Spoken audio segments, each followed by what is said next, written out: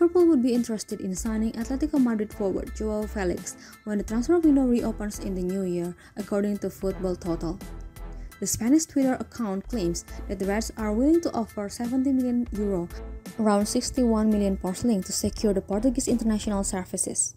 Felix has been linked with a number of Premier League clubs over the past year, including the likes of Manchester City, Manchester United, and Arsenal, with the player thought to be unhappy with his situation at Atletico.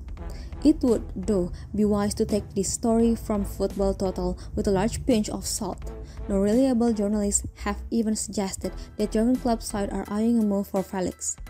While he could be seen as an ideal replacement for Roberto Firmino, with the Brazilian expected to leave Anfield when his contract expires in June, Liverpool have already spent a sizable sum on Darwin Núñez recently.